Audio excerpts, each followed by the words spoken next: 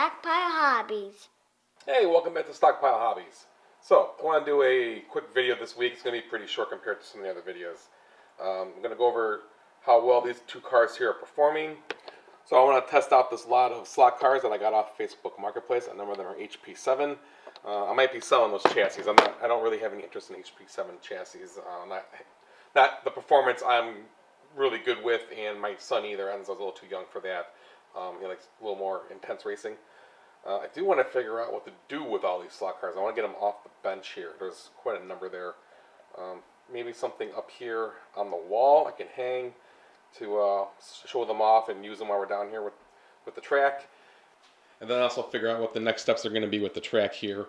If we're going to start getting into HO scale modeling, building a city around the track, adding down some different boards and things to use there. So try and see what's out there, what options I have. I don't know if I want to use foam board, if I want to get the particle board, go crazy. Let me know in the comments if you got any suggestions what to do here. I got a lot of open space. I think I can do some pretty cool scale buildings and things. My eBay sales are going pretty good, so I can probably fund it all. Just might be slow going, which is fine, but just looking for some ideas here what to do with this. First up here is a Tyco 440 chassis, wide pan. This is a Nissan 300Z twin turbo body on it. It's got a really good paint job. I don't want to mess with this one. I like how this one looks. So does Enzo. It's his favorite color, blue. This car performed pretty good on the track. We'll be trying it out again. I think it needs some tires. They're pretty hard. It was a little loose. I think if this stuck a little better, it'd be great. It's got a great chassis. I'll be keeping this one and using the chassis with some other bodies. Next up here is the Indy car, and I believe that's an AFX chassis there. I don't think it's a 4-gear. It's just a long chassis. It's ran pretty good actually too. I think it just needs some new tires on it. I think I am going to paint this one. I'm going to look up the price of the body here first, see what it's worth.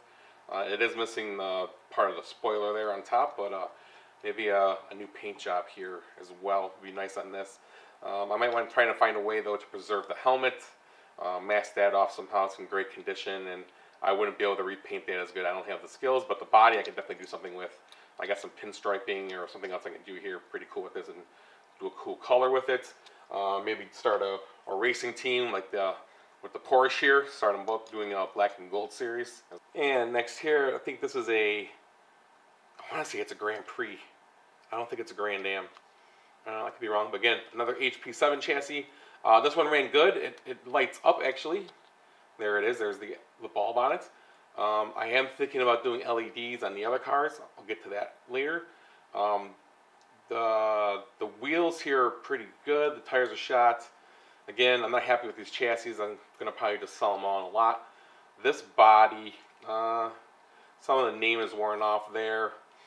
A lot of scratches and dings. I think I'm going to strip this one down, take all the decals off it, and we'll be giving this one a paint job. We'll get the window out of it as well. Next up is the National Guard. This is a lifelike body. I never ran one of these before.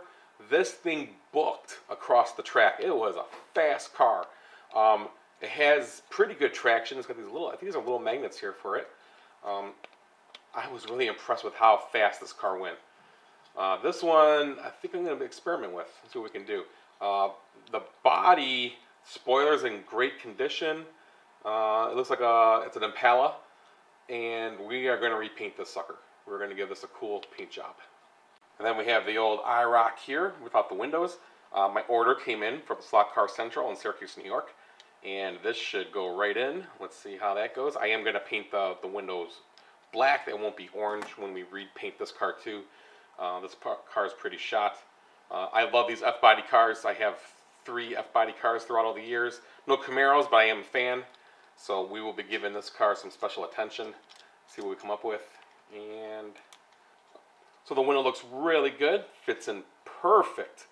It's great. We'll black that out and then give this car a cool paint job. We'll think about what colors we're going to do. So, and this was on another HP7 chassis. No shoes on this one. I do have some though. I could do it up, but I think I'm just going to sell these. But let's put these on the dyno. Let's see how they perform. So let's get a good baseline for 2 of my cars that I think are pretty good. This is an Auto World X-Traction type of car. And the other one is a Tyco 440 narrow pan here. So let's see how they do. Let's see.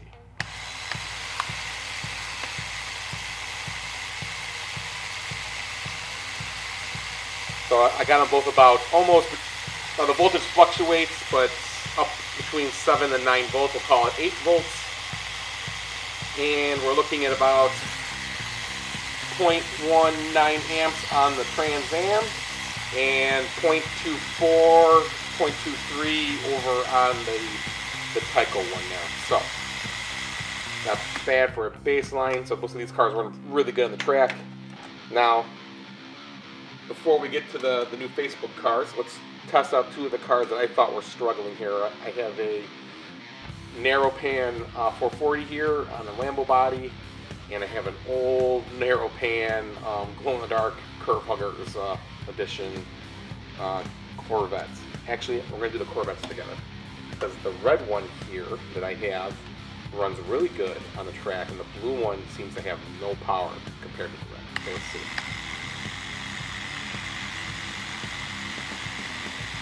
Yeah, that tells the story right there. 0.27 amps is drawing and 0.19 amps over on the red Fett. The lower the amps, usually the faster performance you see on the track. The motor is experiencing less resistance going through it. Now I have the yellow Lamborghini on there. It is also a narrow pan. It's one of the Curve Hugger glow-in-the-dark cars as well. Just have the Lamborghini body on it. And even that, compared to this red one I have, which is also, you see it has the glow-in-the-dark rims on it, same chassis. This one is like a good car. This one gets around the track very easily, nice and smooth, good handling. This one, not so much. It's got new tires on it, it's just not keeping up performance.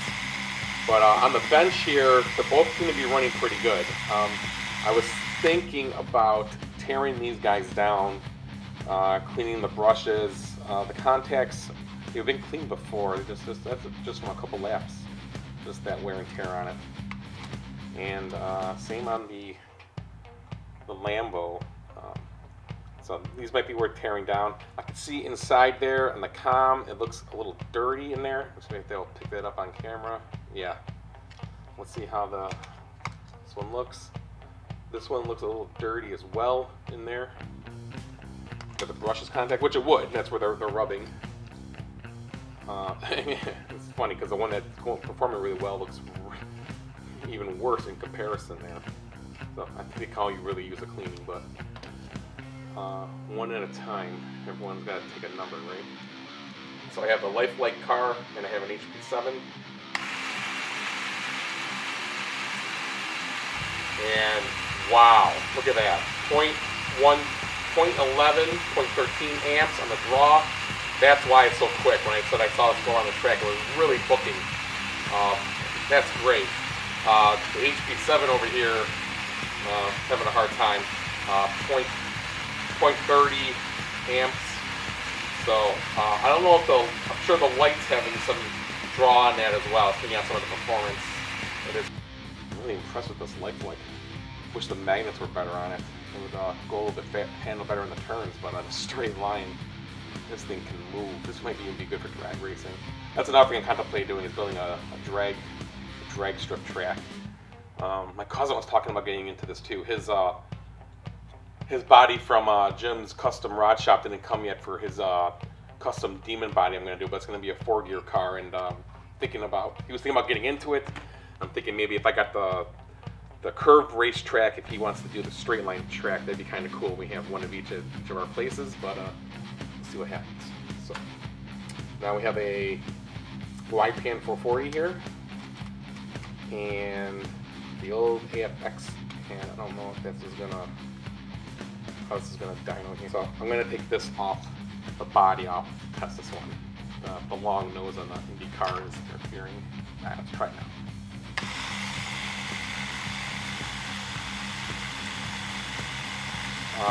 Yeah, 0.19, 0.20 amps on the 440 wide pan. That's great.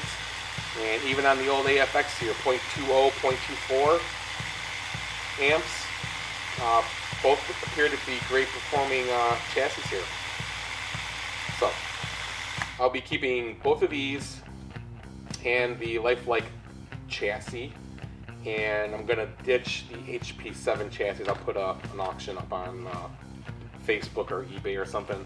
And I do have some more over here that are in like the parts graveyard over here. I got 2 more HP7s, got good axles and wheels. Tires are shot, of course, but motors are burned out. I think I could get new canned motors, but I'm not happy with the lack of magnetism on these cars, so to say. I do have a 440 here that I have to rebuild too, which it might be worth taking maybe some of the parts off of the yellow Lambo that's underperforming and rebuilding this car up. So this chassis, I'm gonna get this one going again. And then recently the blue Porsche I customized. I still gotta get a window for that. These Porsche windows are really hard to find just by themselves without having to get a car. This car was having a couple of issues, so I was gonna check this out here. And again, in there, that comm looks pretty dark in there where the brushes are. So I'm gonna clean this up, see how that goes. Looking for some ideas here. You know, leave me a comment. Let me know what you think. What's be the best way to approach doing this right? Should it be particle board underneath, maybe a 1/4 inch, or just doing some foam board underneath and just laying this on top of it? Probably for stability, I think the particle board would be the way to go. But as far as, you know, HO scale buildings, what are things to avoid? I see they got, you know, on the cheap side of things, they have this like the regular cardboard cutout buildings and things. Are those worth doing? Are they chintzy? And, you know, obviously they're not going to hold up to being smashed into and everything, but got a lot of opportunity here to do types of buildings, you know, tall ones, short ones, like service stations, over here, parking lots, set up the cars, you know, like all types of things. And if I do the particle board, I'll be able to extend past the edge of the shelving here, and I'll have more room. So the track layout can grow even larger than what it is now. You know, so leave me some comments, leave me some suggestions, looking for some feedback here. Loving everyone. Thank you for all the thumbs ups on all the videos and the subscribers. Really appreciate everyone taking the time there to hit that red button. It goes a long way. We're at about 120 plus subscribers. Got to get to 1,000. Thanks for watching this episode, everyone. Please subscribe and like the videos. Keep having fun, everyone.